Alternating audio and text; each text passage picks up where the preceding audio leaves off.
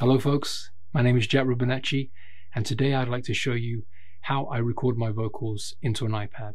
So this is part of a really exciting series of videos that I'm doing together with the Studio Rats, where we're asking the question, is it possible to record and mix an entire band using just the iPad? Because of lockdown, we can't all come together and be in a recording studio, so we thought it'd be an interesting time to ask the question, could you do it with just an iPad? I promise you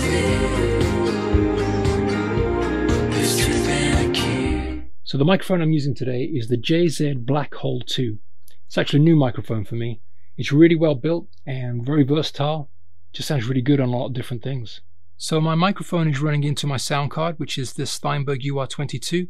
It's iOS compatible, so it's just plug and play with an iPad, which is fantastic.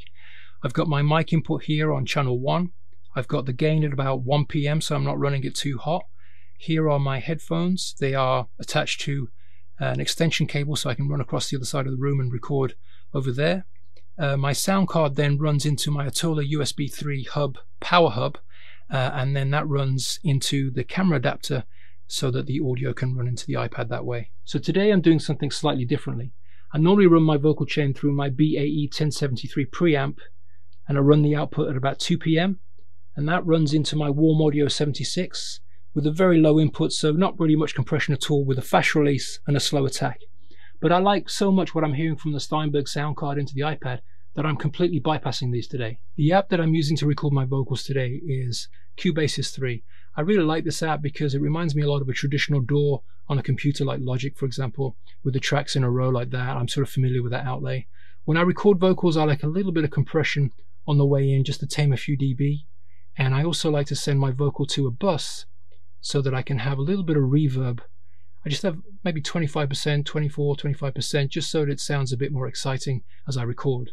I was born beside the river, but the river was a lie, 'cause it never reached the ocean, it just taught me how to fly.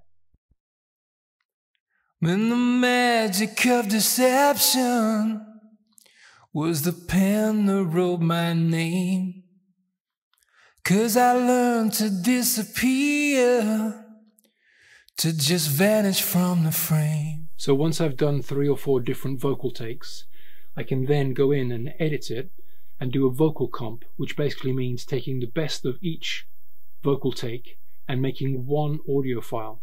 And then I can send that audio file over to Paul, who adds all the magic. He adds the reverb, EQ, delays, basically mixes it and makes it sound a lot better. So I hope you enjoyed this video. If you'd like to see the other videos in the series where Paul's mixing guitars, drums, recording, all that sort of thing, then I'll leave links above so you can go and check those videos out. If you did enjoy this, please consider subscribing. You can find me on Instagram and you can hear my music on Spotify. But for now, I want to say thanks for watching, and I'll see you next time.